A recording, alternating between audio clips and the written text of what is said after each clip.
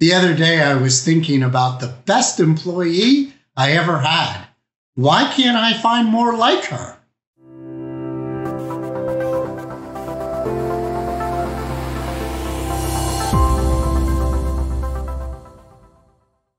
I'm Jay Kingley, the CEO of Maven.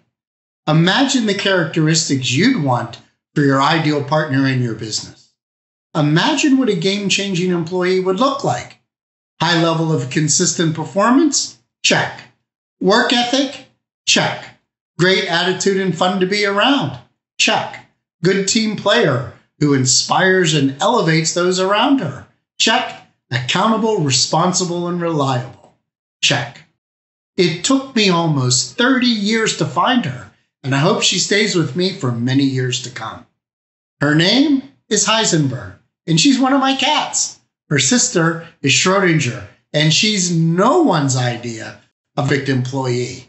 If you're wondering, yep, they're named after the famous physicist. You either know or you don't. Both of them are approaching 9 years of age. In human years, this makes them about 48. That was a peak professional age for me, so I'm thinking, why shouldn't that be a peak professional age for them? Heisenberg has always worked harder for what she has in life compared to Schrodinger. She has a much higher EQ than Schrodinger and is much more empathetic to the needs of her human companions. She also has a work ethic to die for. In fact, she has all the characteristics I've mentioned above. Her sister, not so much. I remember when it was time for Heisenberg to decide on her life's work. She was turning 3, which is about 28 in human years. Heisenberg will tell anyone who will listen, it's only work if you do it just for the money, or food and shelter in her case, but it's not work if it's your passion.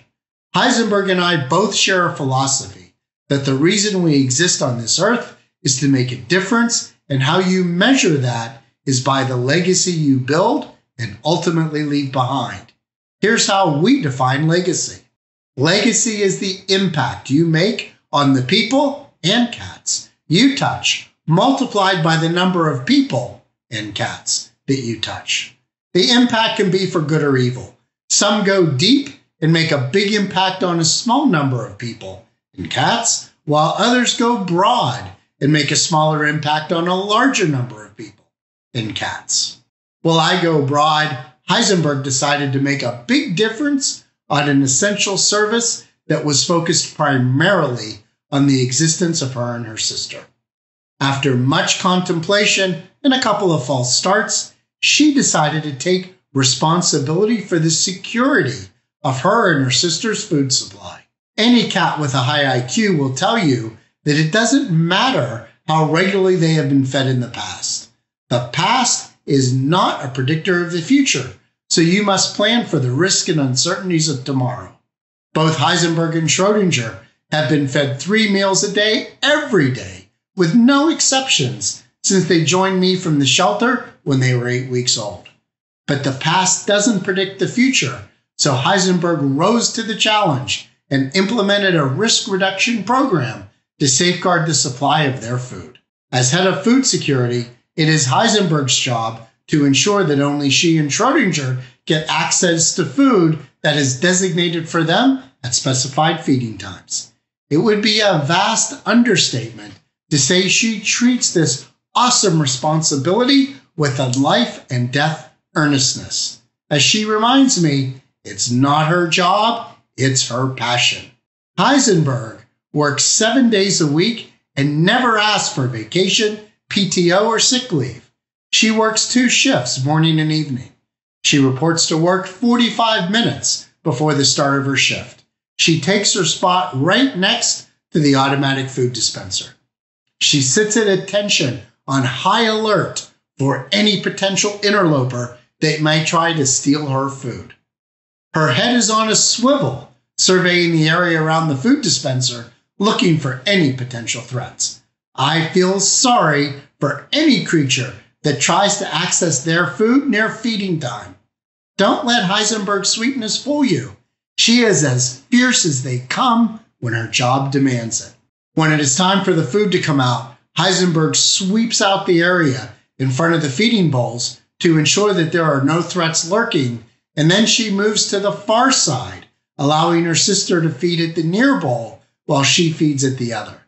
She remains on alert until all the food is consumed by her and Schrodinger, which typically takes less than 30 seconds. I mean, why chance it by letting it lie around for 1 second more than is required? Her timing of when to come to work and when the food is delivered is more accurate than any atomic clock known to humankind.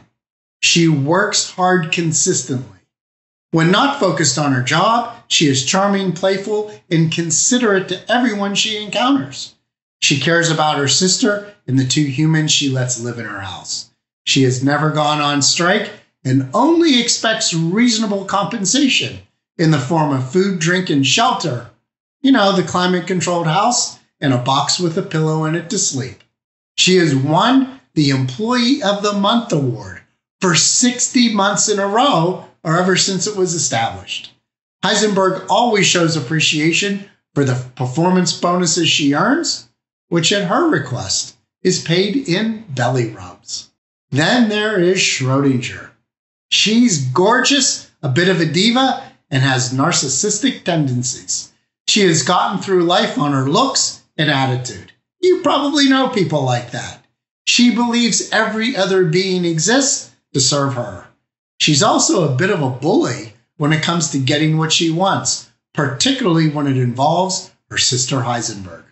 Schrodinger has never won Employee of the Month award, and frankly, doesn't care if she ever will.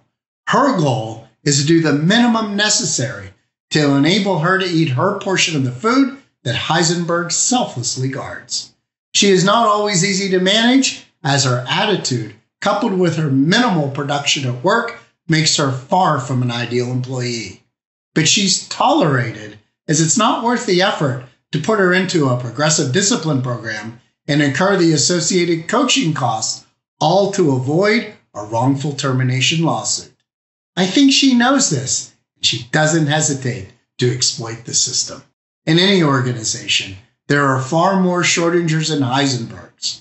In any reasonably sized workforce, the distribution of employees will mirror the working population that you recruit from. Schrodinger is in the fat part of the distribution of the bell curve, or average, while Heisenberg is a +2 sigma, which is the top 5%. Accepting the Schrodingers, but nurturing and cherishing the Heisenbergs is the way you get the best collective performance out of your organization. While I love them both, I wish Schrodinger would aspire to Heisenberg's level of performance. Well, at least a little bit. When you identify your Heisenberg, be sure you give frequent praise, rewards, and personal and professional development, because there are not a lot of them. Without your high performers, at best you'll have an average organization, and at worst, a race to the bottom. Let me know who your Heisenbergs and Schrodingers are and how you manage both. Consultants and other providers of expertise as a service lose too many sleepless nights worrying about where their future clients and revenues are going to come from. You've been told over and over that if you want more clients, you have to do more marketing, more networking, more LinkedIn outreach, more email blasts, and even hiring appointment setters to do more cold calling. What if instead you could get more clients by doing less marketing? Maven works with its clients to generate all the referrals they need to not only be fully booked, but to have a pipeline that takes the worry away on where their future business is coming from. Maven's The Referability Edge do-it-with-you advisory service takes you from random acts of marketing to powering your business with referrals, and even all the way to becoming remarkably referable, where you go from doing the work to a highly compensated CXO whisperer. So email j.kingley@referabilitymaven.com to schedule an introductory call to learn more.